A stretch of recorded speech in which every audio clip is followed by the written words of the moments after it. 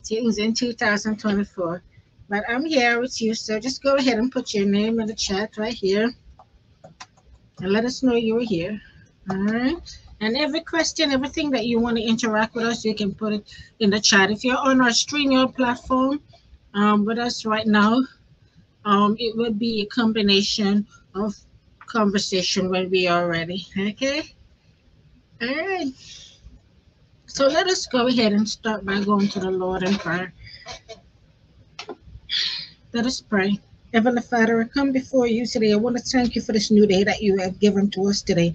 Thank you, oh Father God, for just your love and mercy that you have poured out upon us. Thank you for the opportunity to come before you tonight. And so as I surrender to you tonight, this Bible study lesson, I ask that you give us wisdom and discernment. Help us to understand everything from your holy word and allow your words to transform us, strengthen us, and help us to grow. In Jesus' mighty name I pray. Amen. Amen. All right, so we are in session 3 where we are talking about the entitlement of a church. You know, as we have moved on to this is really about not making my church about our preference, but what it's about is about entitlement and the church. All right.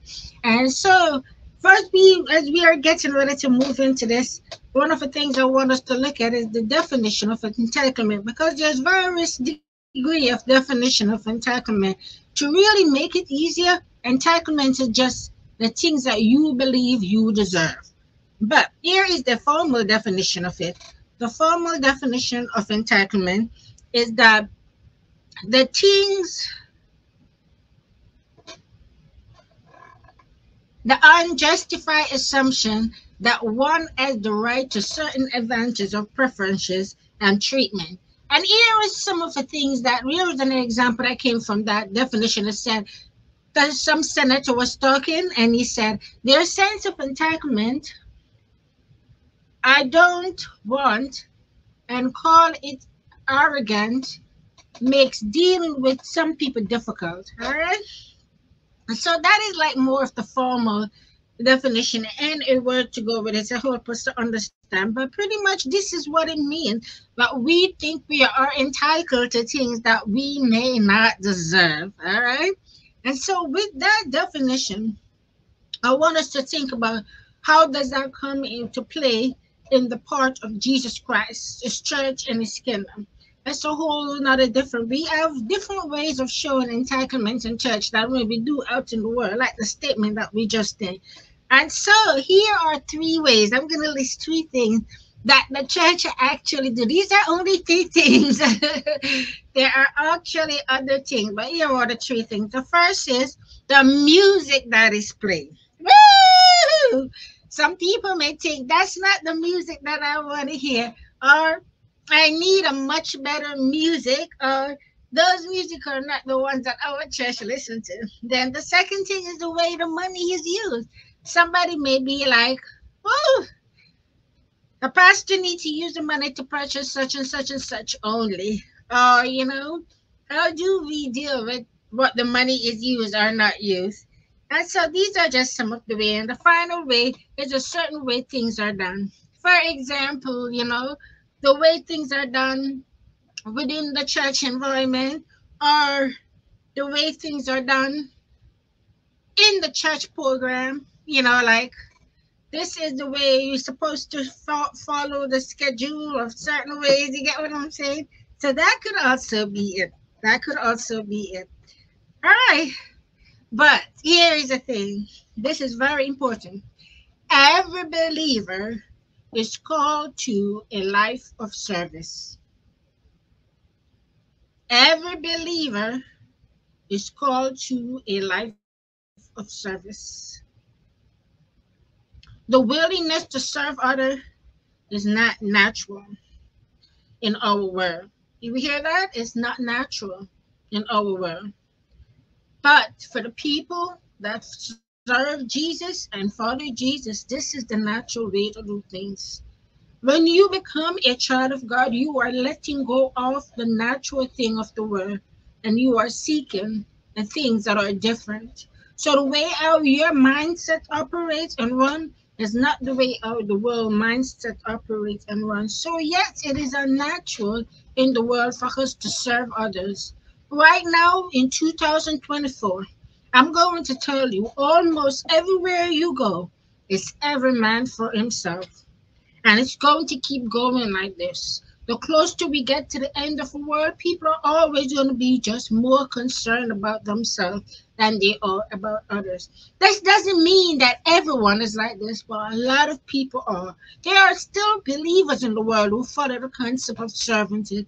There are still some good believers in the world, good people who are willing to serve and follow in the way Jesus asks us to. So, yes, but there is a high percentage of people who believe it's every man for himself. All right? And that's not how Jesus wants us to be. The willingness to serve others is what he asks for us. And so we're going to just think about this and reflect on the scripture in Matthew chapter 20, verses 20 to 28. In this part, Jesus says, about what is it that he wants his disciple to do. So let's look at that scripture now. Matthew chapter 20, I'm reading from the New Living Translation, and we're going to read from verse 20 to 28. Then the mother of James and John, the son of Zebedee, came to Jesus with her son. She kneeled respectfully to ask a favor. What is your request? He asked. She replied, in your kingdom, please let my two sons sit in place of honor next to you, one on your right and the other on your left. But Jesus answered by saying to them, you don't know what you are asking. Are you able to drink from the bitter cup of suffering I am about to drink? Oh, yes, he replied. Oh, yes, they replied, we are able.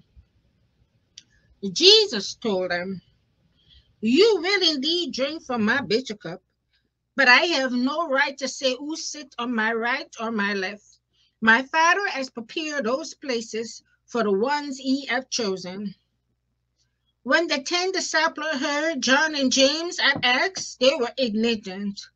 And Jesus called them together and said, you know the rules that the ruler in this world lord it over their people, and the officials flaunt their authority over those who are under them. But among you, it will be different. Whoever wants to be leader among you must be your servant. And whoever wants to be first among you must become your slave. For even the Son of Man came not to be served, but to serve others and to give his life as a ransom for many.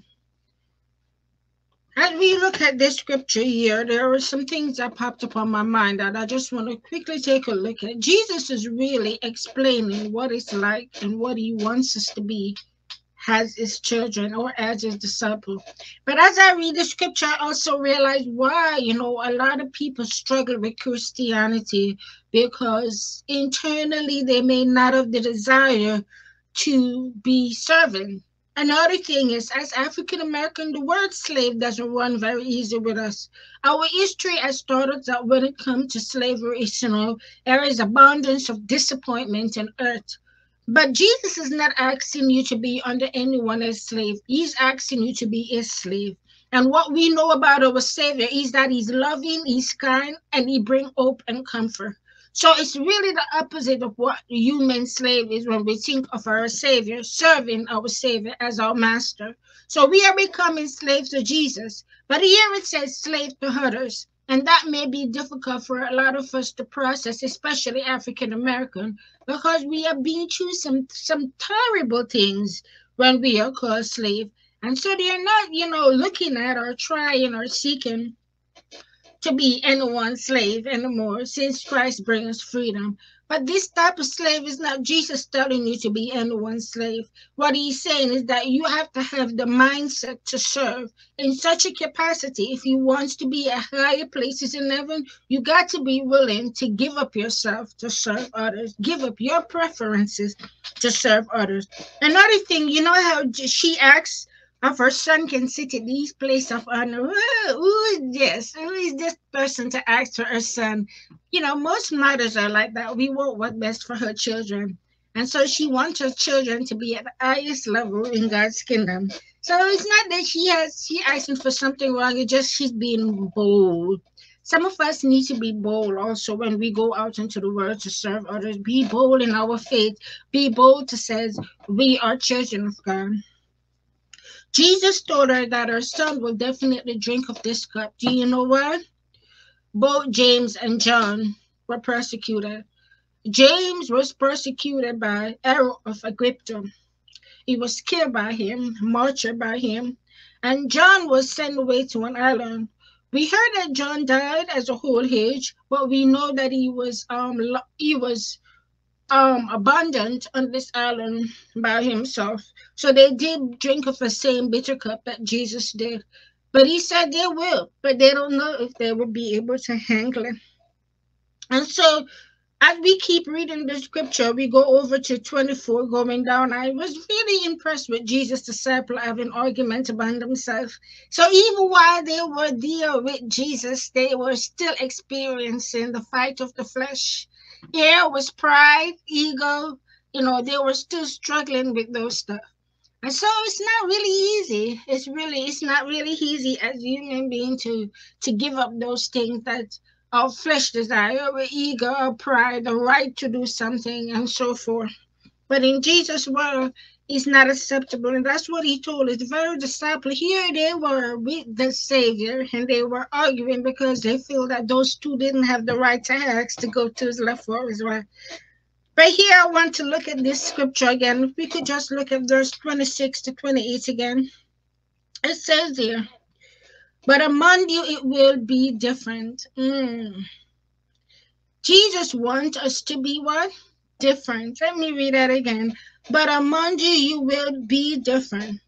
Whoever wants to be leader among you must be your servant. And that's a big thing because it means that everyone who is in the capacity of Christian leadership should be willing to be servant to the people that Christ gives them. We have to try our best to be servant. It's not about title. It's not about standing on the podium. It's about serving the people that God has given to you. Verse 27 said, and whoever wants to be first among you must become your slave. Among you. And so he is not talking about we being slave for someone else out there. He's talking about the church, among the people of God, those who wants to be slave among you. I'm going to give you an example of this really quickly. I know someone, a minister in our church, when I was just in the program of training to become a minister, and she was so full of the Holy Spirit. She was full of a spirit of God, okay?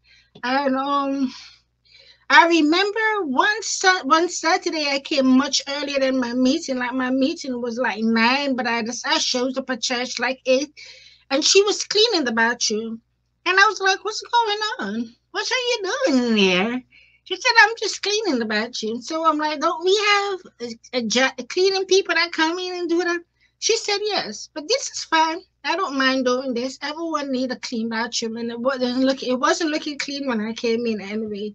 And she was a minister, and that really tugged on my heart to show you what you're really supposed to do. And this is what Jesus means when he said that you must be willing to be slave among you.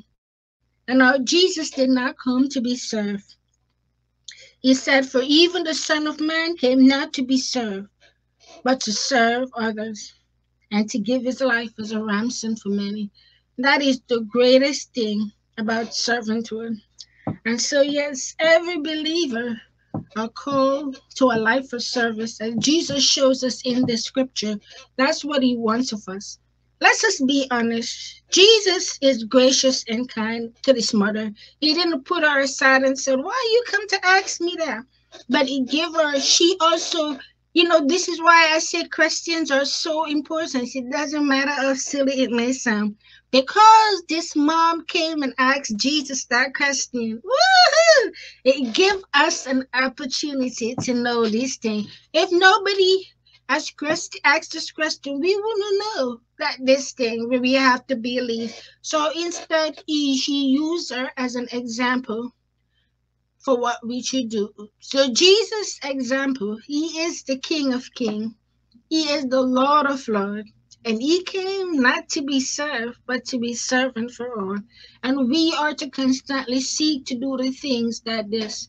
All right, so I don't know if anybody here ever heard of church huddle, or it's called holy huddle. A long time ago, I didn't even know this was this other name to it. But what only other is, where everyone go and we talk to whoever we every place within the church you will see a bunch of believers gathered together talking to each other. Holy huddle. There's a lot of holy huddle in church. You're looking at everybody back and these 3 or 4 people gathered together and they're just talking among themselves, right? That is called holy huddle. And now this is not this is not wrong. But in the prospect of we having a visitor or somebody coming in, all they see is people talking to themselves, so they feel exempt. And so churches does not need to get rid of holy huddle, but they has to make sure that it's open to everyone to come in and not be just looking at everybody back, right? And so we must remember the church and its members were called to be an hospital for sinners. Can you believe if you go to a hospital and you see all these bunch of nurses and doctors talking among themselves and just ignoring you? How would you feel about that? And so we are called to be a hospital for sinners. So we must have an open policy where we don't just go find out with each other and talk to, but we're willing to let everyone come in.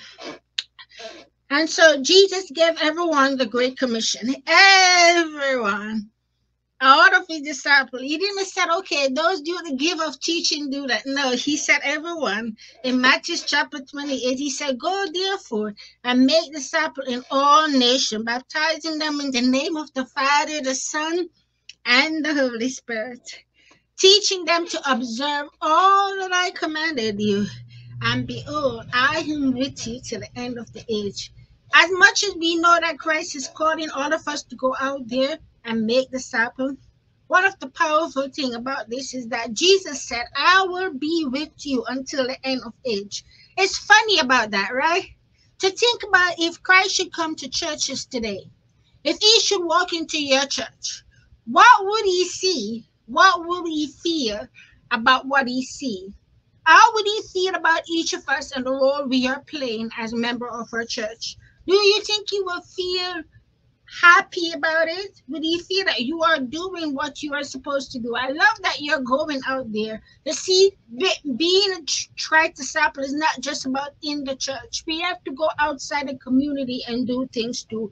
We have to go out and make disciples. Today we have great opportunity to do that, going online and reaching as much people with the gospel. There are many countries today where the gospel is illegal, but YouTube is not. To God be the glory. And so that's why we have to open our mind to how we reach people out there. And we must think of disciple making outside of just the gathering of a church. You can't make disciples when you gather together for church. That's for worship. That's for experience. So you should have already made them before you even come into the church. But in the book, Thomas Rainer, in this book, he gave 10 dominant traits. He said he gave us, this is on page 36 and 37, he gave us 10 dominant traits that he believed churches are, after he surveyed a bunch of churches, he found these 10 dominant traits that are inwardly focused. So I'm going to read those for you, and I want you to think about the church that you are now and ask yourself if these traits are with them. All right, so let's go through some of these traits. The first one is worship war. One or more faction of a church want the music just the way it is. All right, no changes. And they get angry and demand to change. Or the order of the service must remain constant or in certain way. All right? Here's the next thing. Prolonged miniature meeting. The church spend an inordinate amount of time in different meetings. Most of the meeting deal with the most inconsequential item, such as but while the Great Commission and the Great Commandment is rarely the topic of these meetings. The third thing is facility focus. The church facility develop an iconic status. One of the highest priority in the church is the protection and the preservation of the room, the furniture, other visible part of a church building, and the cemetery or the ground of a church. Now, number 4, program driven. Now, every church has program, even if they don't admit it. When we start doing a ministry certain ways, it takes a programmatic status. The problem is not with the program. The problem is developed when the program becomes an end instead of a means to greater ministry. Inwardly focused budget. Inwardly focused budget. A disappropriate share of the budget is used to meet the need and the comfort of the church and its member, instead of outside the wall of a church. Then, attitude of entitlement. I'm so sorry. Inordinate demand for pastoral care. An inordinate demand for pastoral care. All church members deserve care and concern. All right, all of them deserve their care and concern, especially in time of need and crisis. Problem develop. However, when the church members are unreasonable expectation for even minor matters, some members expect the pastoral staff to visit them regular merely because they have a membership status. Yes. Number 7, attitude of entitlement. This issue could be a catch-all for many of the points here. The overarching attitude is one of demanding and having a sense of deserving special treatment. All right. Number 8, greater concern about change than the gospel. Almost any noticeable change in the church evokes and hear of many. Those with the same passion or the evidence about doing the work of the gospel to change life. Number 9, anger and hostility. Members are consistently angry. They regularly express hostility towards the church, the staff, the members, and the pastor. This is what comes from when love has left the building. And finally, number 10, evangelistic apathy. Very few members share their faith on a regular basis. More are concerned about their own needs rather than the greatest internal need of the world and the community they are. So those are the 10 things. Do you think any of these of your churches, if you are online on the Zoom and you would like to speak, you can raise your hand. But look in all of these. But does any one of these point to your church? I want you to think about that. You can put us in the comment if you're online. But does any one of these 10 things you think your church struggle with any of these behavior patterns? And what are some ways that we can focus our attention outside the wall of a church?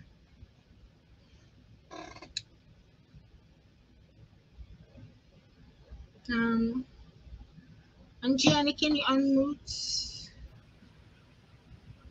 And then move the mic with the video onto the stage, please. The other one.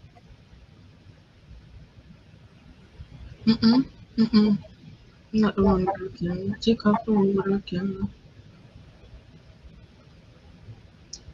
Anyone have?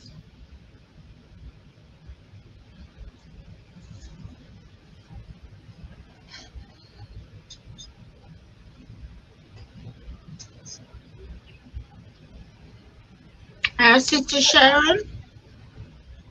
Well, do you believe the churches as any one of those 10 things? Well, I believe that, it's hard to differentiate against all 10 of them. But I see quite a few in some of them, because I see the church, like, in a disarray, when they don't agree with everyone. I can see that there are some people who have their own ideas and they keep it to themselves, and then everything just seems like it's a shambles. And that's what I see. That's what I see. Mm-hmm. Yeah. Yes, yeah. Oh, you weren't moved?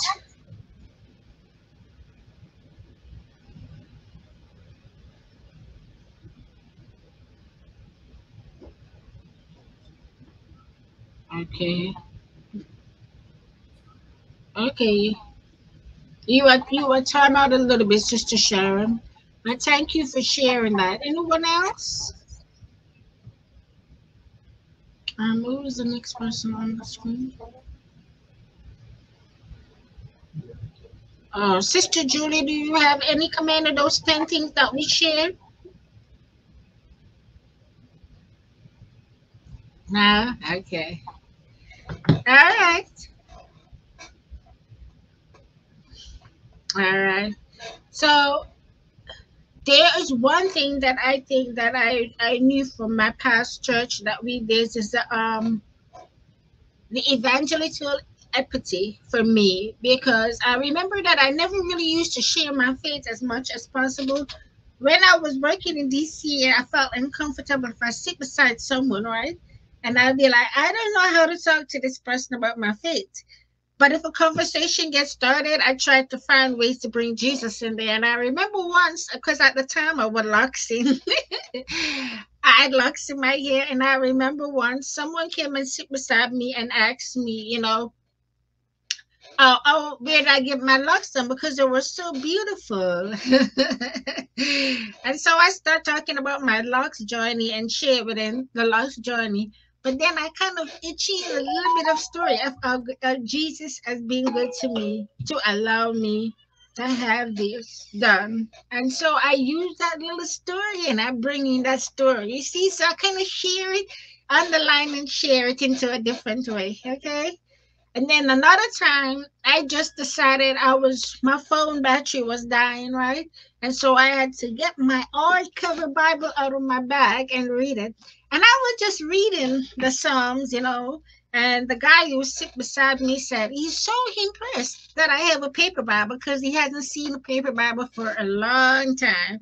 And we just start talking about Bible. And so we don't need to I think a lot of people need to do this more to share their faith, especially now. We all assume everybody else know about Jesus, but that's not true. We are becoming in a generation where people don't know who Jesus is. And so we who do know the truth have the responsibility to go out there. So I can tell you I've experienced evangelical apathy on my own. Um, and all of these things that we just talked about, there are one or two in almost every church where we feel entitled and preferences of things, but eventually we learn and we change and we grow. That is why the church is a hospital. No one is perfect in the church, like literally no one. And I mean from the leaders to the last of us, because we are all human and we are all learning what it means to serve Jesus. Jesus' disciples were with him, walk with him, eat with him, sleep with him. Well, they still messed up sometimes. We are the same as Jesus' disciple. We will mess up sometimes. But the good thing is that they always do what Jesus told them to do. Following his direction is what makes them his disciple. We become a disciple when we follow his direction. And this is the direction he gave us. He said we must go forth and share the gospel into all nations. Every single one of us have an obligation to share the gospel. It's not about inviting people to church. It's about telling people that Jesus Christ brings hope to their life. It's about telling them about the good things that he done for you. How he shows up for you in such a wonderful and amazing way. We need more of that. That's where the good news is there. We need more of that in churches. And we need more church members to be prepared to go out there and to share the world and stop being so inwardly focused, like these lists of 10 stuff on the building, the facility, the cemetery, the things that belong to the church. We got to go outside the water for church and be focused in such a way that we are bringing hope to everyone, everywhere. And that's what we need to focus on. So I'm going to share with you now some way that we can overcome these entitlements. Learning from Jesus, these are some ways that we can overcome entitlement and embrace service. First, by serving others. That's obvious, right? Serving others push us outside the water for church, and it encourage people, to see that Jesus is in us because we are loving and sharing them. The second one is to encourage participants to reflect in their own attitude and action within the church. We can say, well, you have to look at yourself, how am I serving? All right. And then we will talk about how we can overcome entitlement by developing a servant heart. This Sunday we did that. We talk about how we can develop a servant heart.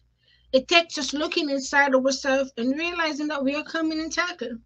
I had to check myself to make sure I wasn't becoming entitled just because of my title as a pastor. And so I think the way we can develop a servant heart is to remember that we are here to serve one master, and that's Jesus Christ. The things we do each day is a reflection of how much we love our Savior and how much we want to serve Him.